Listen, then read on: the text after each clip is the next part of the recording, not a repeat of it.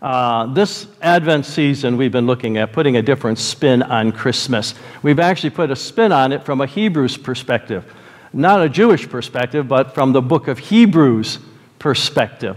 And as we've been doing that, we've been focusing on Jesus Christ's birth. And today, we're going to do that again. And you know the story. The story about how after Jesus was born. Let me just, before I begin, say this. Everything in the Old Testament was pointing forward to the coming of our Lord. Somebody says the Bible is a book that bleeds. Anywhere you slice it or cut it, it bleeds Jesus. Everywhere through the Old Testament, it is pointing to Jesus. Now, when you get into the New Testament and you get past the Gospels, it's all pointing back to Jesus. Because the book is completely about the Lord Jesus Christ. But you know the story. After Jesus was born, there was a custom, according to the law. Every male child on the 8th day had to be circumcised. Jesus was born under the law, and he perfectly fulfilled the law. And so his parents took him on the 8th day that he might be circumcised. Now, there was also a purification period. If the mother had given a birth to a male, then after the circumcision, she had to wait 33 days in purification. And then she would go up to the temple and have a cleansing from her giving birth. It was all ceremonial. Now, if it had been a girl, it was 66 days. Now, you're going to ask me, why is that? I have no reason why. It's just that's the way God prescribed it. And so in our story here, we're going to find that they make a trip on the 8th day to get Jesus circumcised, and then 33 days later, or 41 days later, they make another trip in order to have a consecration of the child. Because at that period of consecration of the child, it would be like our baby dedication. But they would take a lamb, and if they were too poor to afford a lamb, you could take two pigeons or 2 doves, and you could sacrifice them. Because every firstborn male child had to be redeemed under the law. Because of every firstborn male child belonged to the Lord. And so rather than dedicate him to the Lord, okay, you would actually sacrifice so that you were buying back your child from the Lord because he belonged to the Lord, okay, so that you could raise your child. And so this whole thing is going on in a context here, but you know the story. On the 8th day, when it was time to circumcise Jesus, he was named Jesus. That was the day you named the child. So kind of like I told you my story. I was Bruce for a little while. That's what my mom named me. And then she changed my name to Dennis. Well, Jesus was no name for 8 days officially. They named him at the circumcision, and so he was named Jesus. Now notice what it says. The name the angel had given him before he had been conceived. Remember, Gabriel the angel came to Mary and said, hey, you're going to be found with child, and you're going to give that child the name Jesus. She said, whoa, how can this be? How many of you like that video on Christmas Eve where all of us said, how can this be? And then, boom, there she was. That was so humorous. But how can this be? And he said, you'll name him Jesus. Because his name Jesus means he will save his people from their sins. He's the Savior. So they named him just as they had said. Now we go to the next verse. When the time of their purification according to the law of Moses had been completed, Joseph and Mary took him to Jerusalem to present him to the Lord. This is like a child dedication going on here. We do this. We have child dedication. We had like 3 of them this year, right? We had baby dedication. And so they bring him up, and they got to make offering for him. And I skip over the verses how they make offering for him. And now there was a man in Jerusalem called Simeon, who was a righteous and devout man. He was waiting for the consolation of Israel, and the Holy Spirit was upon him. It had been revealed to him by the Holy Spirit that he would not die before he had seen the Lord's Christ. Now, for most of us, we would say, boy, I sure hope he's a long time in coming, because I'm not going to die until I see him. His response was so different. I can't wait to see the Lord's Messiah. I can't wait to see the Lord's Messiah.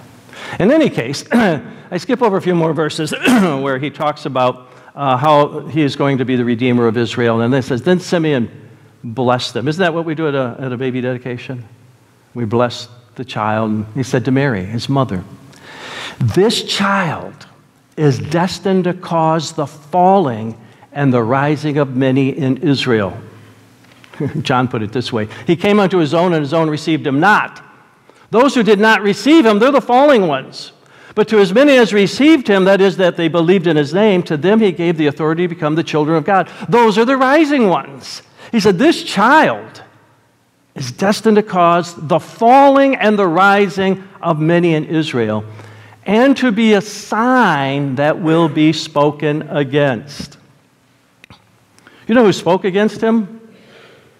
The Pharisees, the Sadducees, the high priests, the priests, the Roman officials. Everybody seemed to, it was the common, ordinary people who received him. This child will be destined for the falling and rising of many in Israel, and will be a sign that will be spoken against, so that the thoughts of many hearts will be revealed. Even to this day, you can talk about God, and that's okay. But the moment you start talking about Jesus, that is a name that is offensive. That then begins to reveal where a person stands. It is a revealer, so that the thoughts of many hearts will be revealed. And then he turns to Mary and he says, and a sword will pierce your own soul. I think that's a reference to the fact that just 33 years later, outside the temple there in Jerusalem, outside Jerusalem, and on Mount Calvary, Golgotha, she would watch her own son be crucified, her perfect child.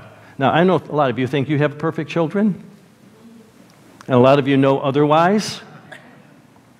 She really had the perfect child. She would see her innocent son crucified, bearing the sins of the world. Her heart, her soul would be pierced. There was also a prophetess named Anna, the daughter of Phanuel of the tribe of Asher. She was very old. Would you say that with me? Very old. This is really important, very old. She was very old. She had lived with her husband for 7 years. So she got married. Let's say she got married at 13. Young age, because old man, older guy taking younger bride. Okay, just for argument's sake. 7 years they were married. So since 20 years old, she has been a widow. She lived with her husband 7 years after her marriage, and then was a widow until she was 84. That next line, until she was 84, is kind of ambiguous. The Net Bible, the New English Translation Bible, is my favorite Bible because it has a sophisticated, a very accurate footnote system that tells you why the translators translated the passage the way they did. Will tell you it's ambiguous.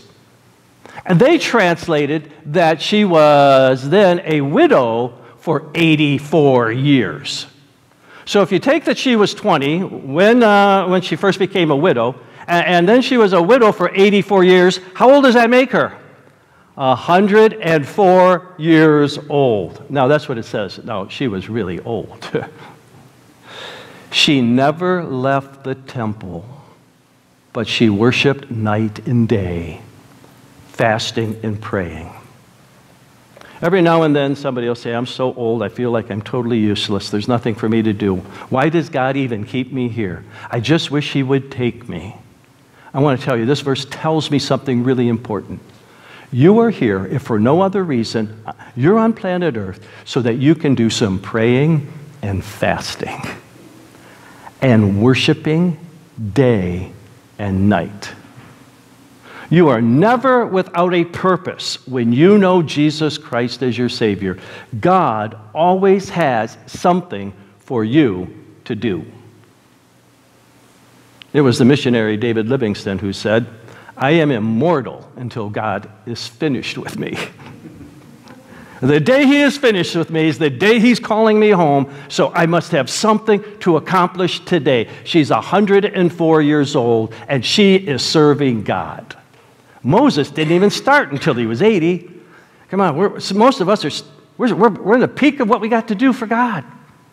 Because I'm going to say this, I think she probably accomplished more through her praying and worshiping and fasting day and night than a lot of the younger people of her day did, with all of their vitality and strength and busyness of what they were doing. Now, she comes up to them at that very moment. The Spirit of God must have prompted her, because she began giving thanks to God. And she spoke about the child. So God the Holy Spirit was responding to her worshiping day and night and praying and her fasting. And look what she says. She was giving thanks, and she spoke about the child to all who were looking forward to the redemption of Jerusalem. They were looking for a Redeemer. They were looking for a Messiah. This is it. You see, Jesus now is born, and now they're looking back, and they're looking on this life and saying, he's here, he's arrived. Now, Simeon can die because he's seen the consolation of Israel, and she says, here is our Redeemer, our Redeemer.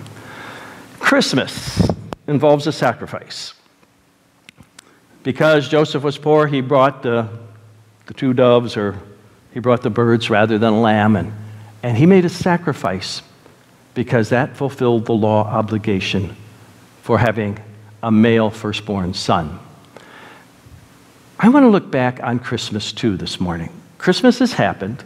We celebrated it last Tuesday. Christmas happened, and when Christ came into the world, it says in Hebrews chapter 10, verse 5. So I've jumped from chapter 2 all the way to chapter 10 of Hebrews. It said, when Christ came into the world. It's looking back. When Christ came into the world, it looks back and says, Jesus came bodily. This is so important.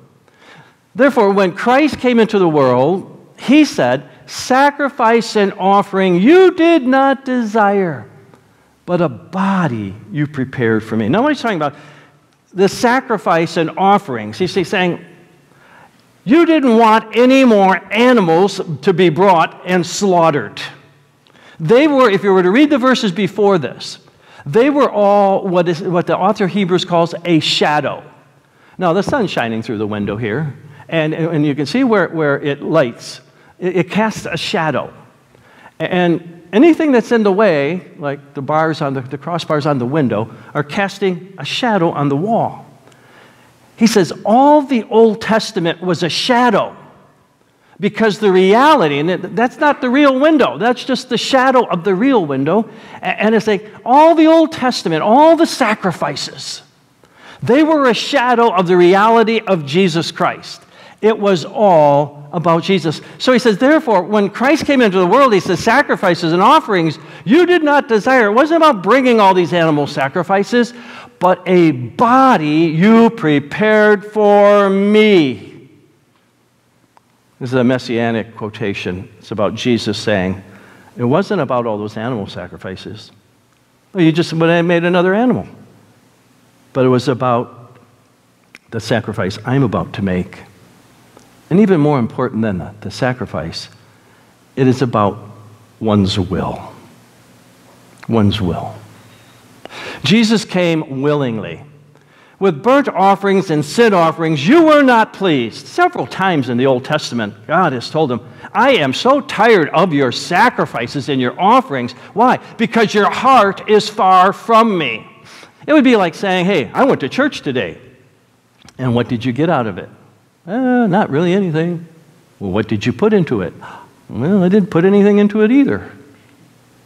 I just went through the motions. And God is saying, I am so tired of you going through the motions. Your heart is far from me. You do not give me your will. You're living for yourself. He's saying, with burnt offerings and sin offerings, you were not pleased. Then I said, Jesus, Messiah, speaking here in this messianic part, here I am. It is written about me in the scroll.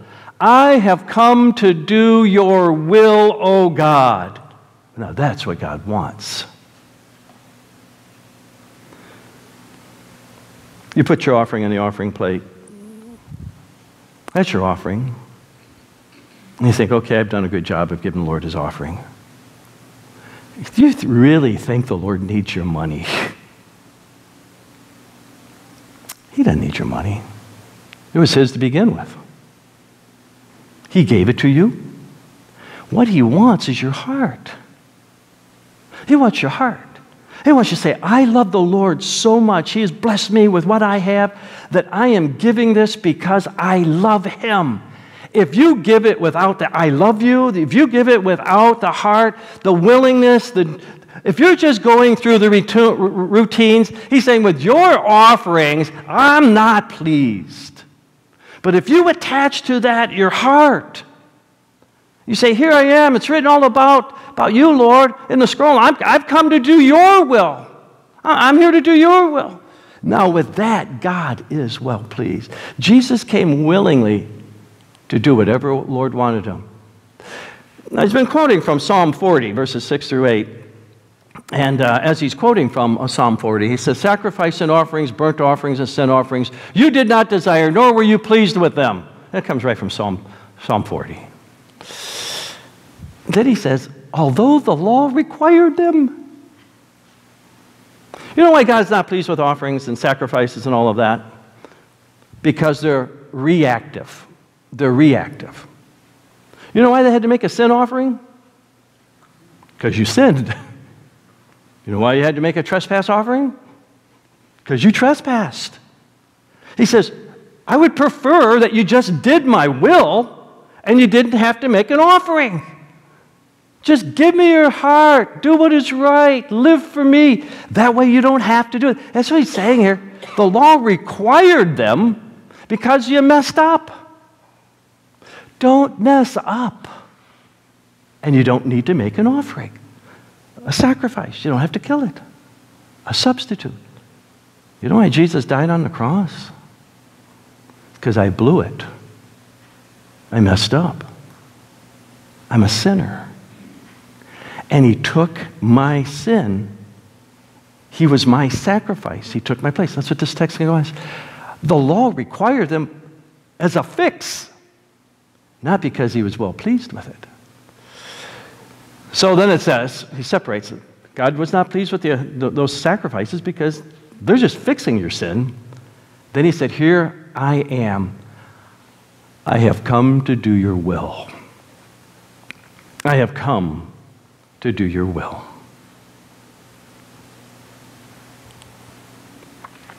When he said that, the author of Hebrews adds, he set aside the first to establish the second. So he set aside the first. In the law, the Old Testament, I put here the tablets to represent the Old Testament, okay? And in that there was an old system of sacrifices. When you sinned, you took a sacrifice to the priest. He killed it. Put your head on it before he killed it. Transferred your guilt to it. He killed it. He sprinkled its blood and made an atonement, a covering for your sin for a short while. He said he set aside all that temporary business to establish a second. And that's what he's going to argue, that the will of God was for Jesus to die in our place so that we could once for all have salvation in Jesus Christ. He set aside the first in order to establish the second. You see, Jesus did come sacrificially because he did have to fix things. We were the sinners. We messed up. And Jesus was sent into the world. He says, and by the will of God, and by that will, we have been made holy through his sacrifice. It was a willing sacrifice. Jesus voluntarily laid down on the cross. You know, when they came to get him, remember in the garden when they came to get him and take Jesus to be crucified, and they said, he said, whom seek ye? And they said, Jesus of Nazareth. And as soon as he said, I am he, all the soldiers fell back to the ground. They could not take and seize the Son of God. Remember, he said he could have called 10,000 angels to rescue him.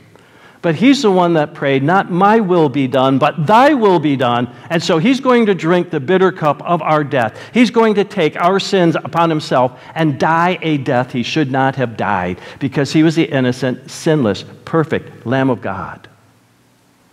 He says, by that will, we have been made holy through the sacrifice. Jesus at one point says, no man takes my life, but I voluntarily lay it down for my sheep. It was a willing sacrifice. It was also a holy sacrifice. By him we've been made holy. The word holy just means to set apart. He set us apart from everyone else who are just common people, but he made us special, objects of his love and his redemption. He set us apart, and this word is also translated in places as saints, holy ones. He made us saints. So you could call me Saint Dennis.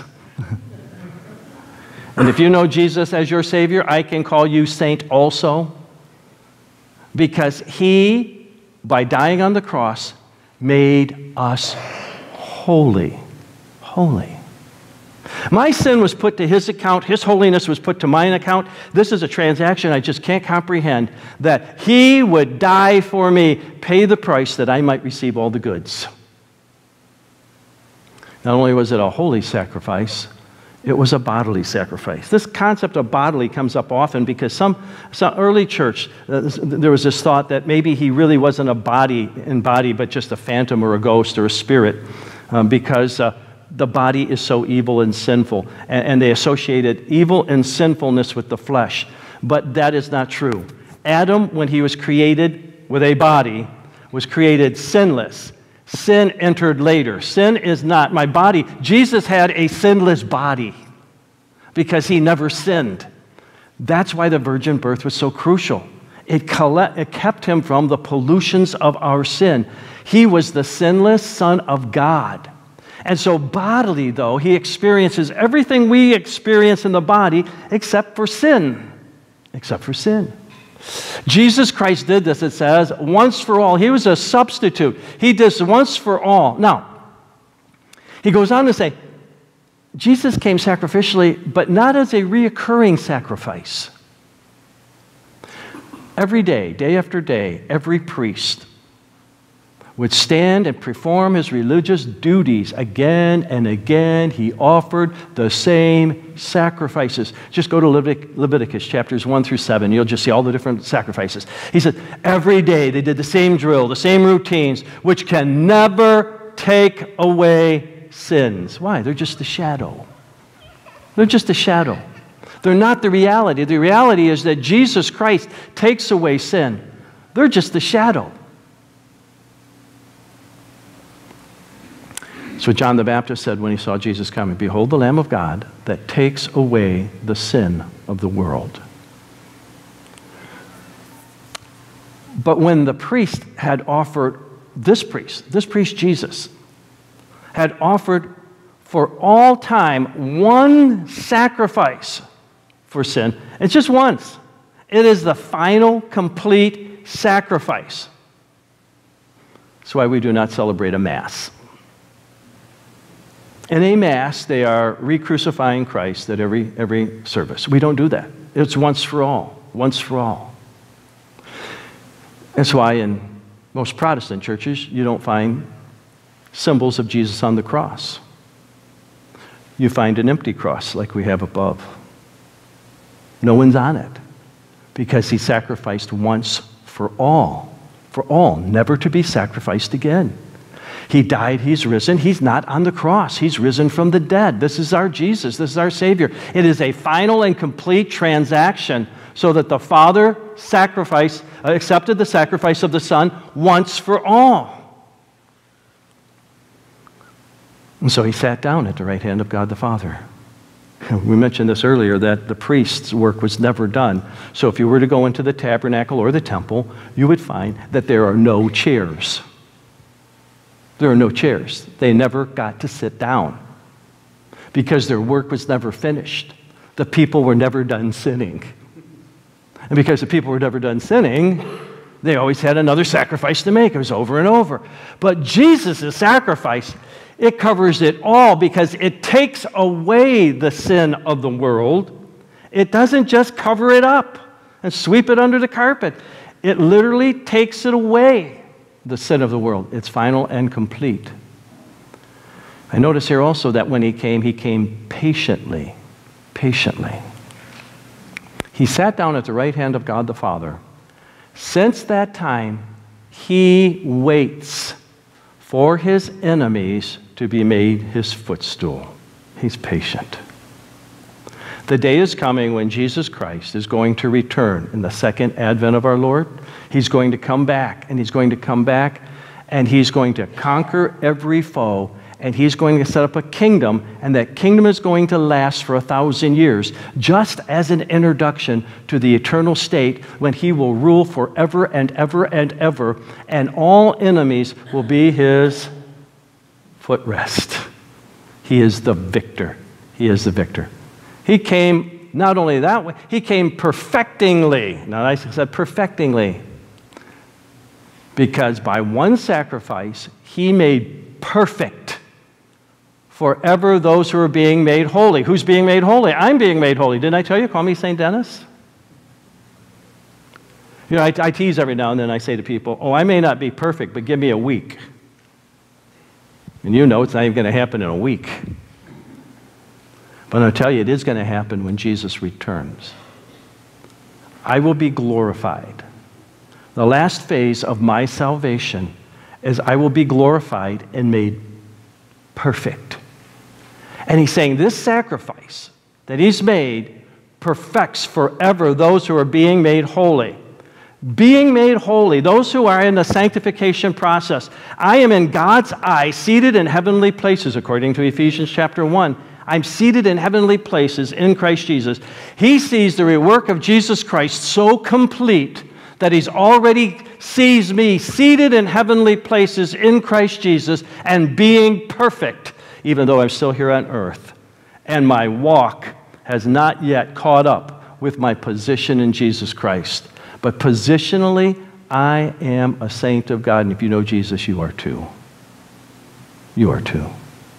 You are too. I want you to think about this.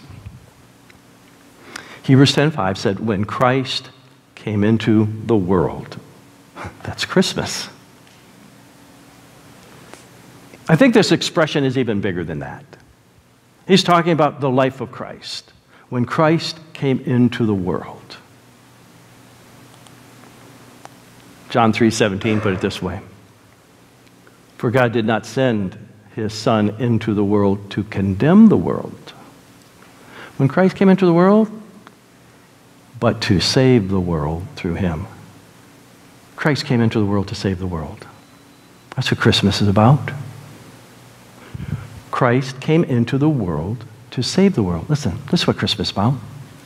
Christ Jesus came into the world to save sinners, of whom I am the worst. That's what Paul said. Think about this. Christmas is about the fact that God became incarnate and came into the world to save you. That's why the angel said, for unto you is born this day in the city of David a Savior. He came into the world to save you. Let's pray. Father in heaven, this theme is so emphatic in the Bible that it's got to be published and declared as the gospel of the Lord Jesus Christ, that he came into the world to save us. Lord, I pray that there's someone here that if they have not yet received Christ, that today would be the day where they say, thank you, Lord, for coming into the world to save me from my sins. I accept you, I receive you as my Savior, as my Lord, as my God. We know, Lord, that when anyone places their faith in Christ, it's at that moment that they become a Christian. They become a child of God. They become a saint. They become the Holy One. Their sins are forgiven, they are pardoned, and they are extended the righteousness of Jesus Christ They put them on like a garment. They're clothed in righteousness. And so you look down and you see your son, your daughter in Jesus Christ. I pray that this is a birthday today for someone who places faith in Jesus. It's in his name we pray. Amen.